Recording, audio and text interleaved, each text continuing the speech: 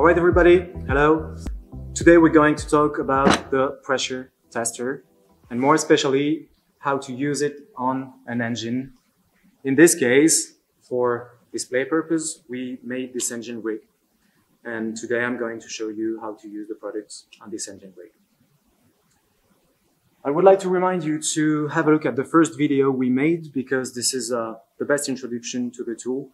Today, I'm not going to show each and every adapters on the kit. I'm going only to show you how to use it on the engine rig. I would like also to mention the fact that you have two sensors included in the kit, while on the engine, you will see that there are many sensors already mounted on the engine. This is only for display purpose. This is much easier to have them already mounted on the engine than having to connect and disconnect everything all the time. And that's it. Let's go to the tests.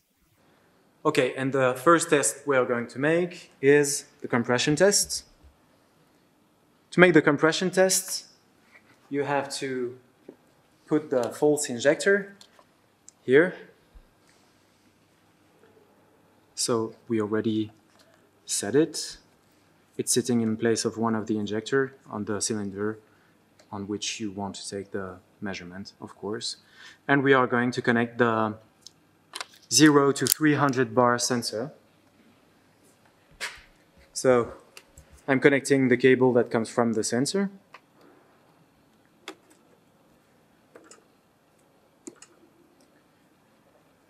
And I can crank the engine.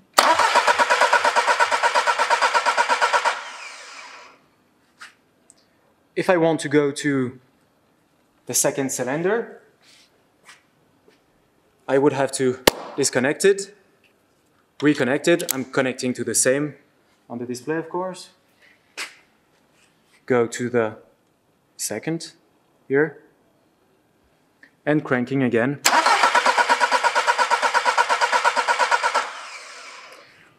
Of course, it gives almost the same value because this is the same cylinder. This was the compression. The second we're going to make is the fuel low pressure. Okay, here we are already connected with the adapter. So on the engine, on the car, the line would go here to there. We just disconnected it.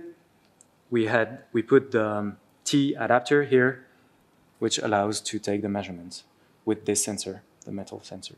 In this case, this is the adapter number 1. It could be another one on the other engines. I've already connected the right wire, fuel low pressure, okay, and I'm going to activate the pump.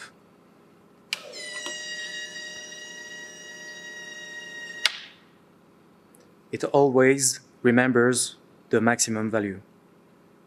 The third mode I'm going to show is the turbo pressure.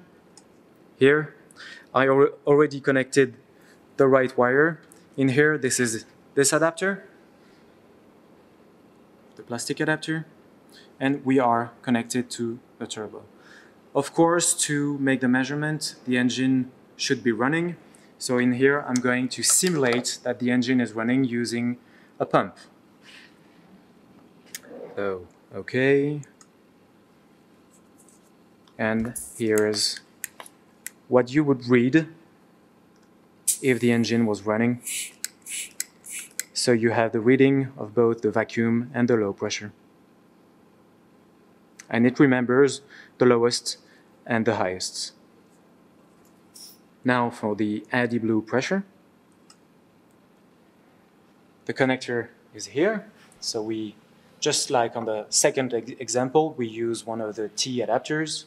So the line of the car should go directly there. We removed it and put the T adapter with this sensor. In this case, this is the adapter number 3. So this is the line that goes directly on the AD blue injector on the particulate filter. It's connected. And I'm going to activate the pump.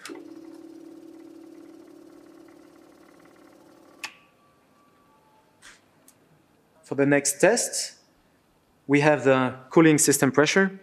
Well, we can't test this on the engine because, of course, this is an engine rig only. We don't have some liquid in the engine. Loss of cylinder pressure, this is an optional set that will be available soon. It's not available right now. So let's go to the common rail pressure, fuel high pressure.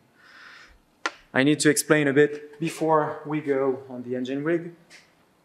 So we have three optional sets.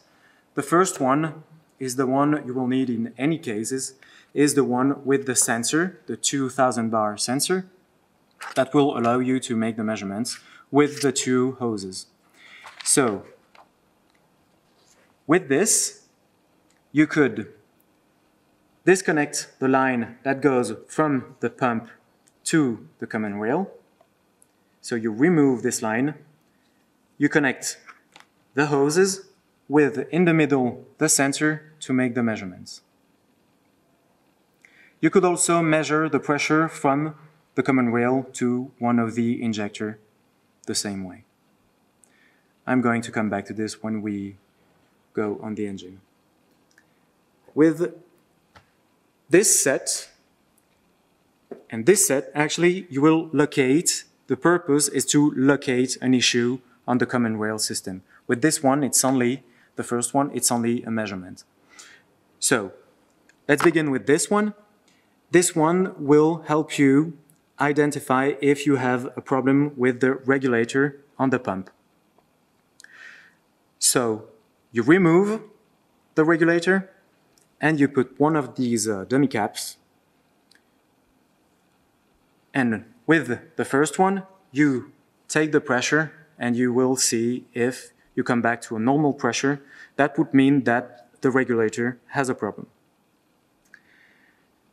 The other one, the second one here, allows you to block these inlets, these fuel inlets that goes from the common rail to the injector.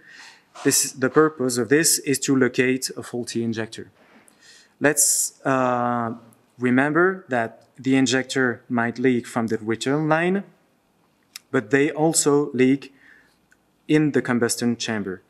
With the previous kits where you collect the fuel that goes on the return line, you cannot, of course, see what goes directly in, what's leaking directly into the combustion chamber. With this one, no problem.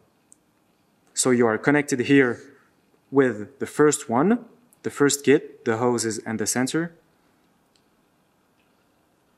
You block, let's say, those three injectors, and you let only this one connected, and you go from injector to injector to identify where you lose the pressure.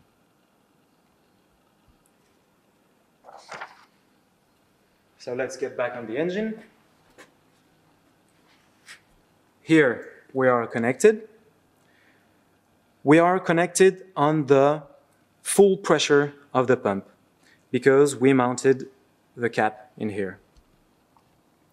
The other thing we did is to already mount one of the dummy cap to remove, to bypass the regulator here.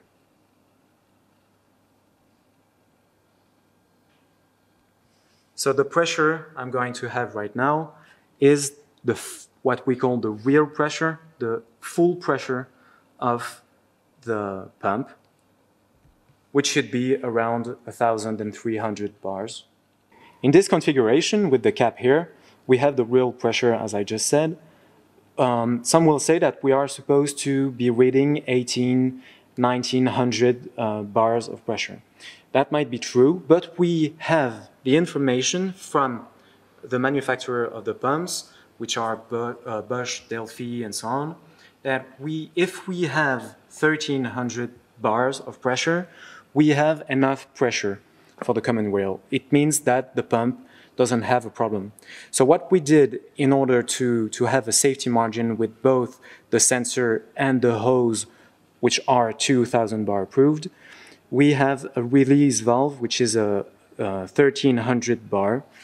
So it means that when the pressure approaches 1,300 bars, the fuel will be redirected here to this small reservoir. If we want, we can make the engine run. So in here, of course, the engine will not run because we don't feed the engine with fuel. If we connect the second hose from here to the common rail, we can make the engine run. So let's go back on the screen. I'm connecting the sensor.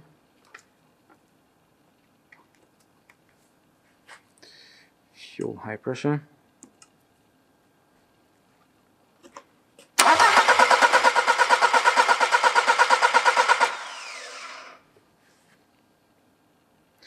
And we have, I would say, a normal pressure.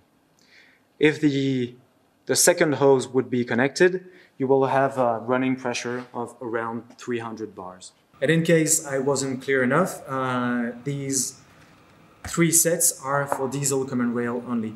The gasoline common rail adapters will come very soon. Now for the vacuum test, we are going to connect the low pressure sensor, the plastic sensor, and we are connected directly using the adapter number 6 directly on the vacuum pump. I already connected the right one, and I'm cranking the engine. Now for the oil pressure, I cannot unfortunately make the test on the engine rig because the engine doesn't have the oil radiator, but we would have to connect this adapter number 2, which is already a 90-degree. Much easier when connecting on the radiator. And now for the last mode, the last test we are going to make today is the particulate filter. You know that on the particulate filter on a car, the car calculates if the filter is blocked using a differential of pressure.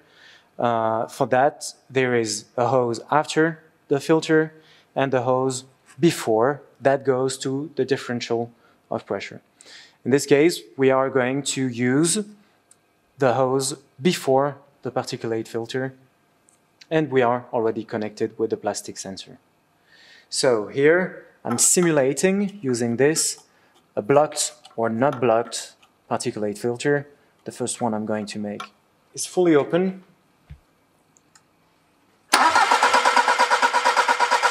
It's in the green. I'm looking at it a bit.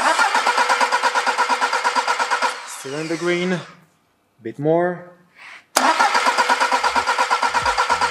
It's actually closed. And that's it for today.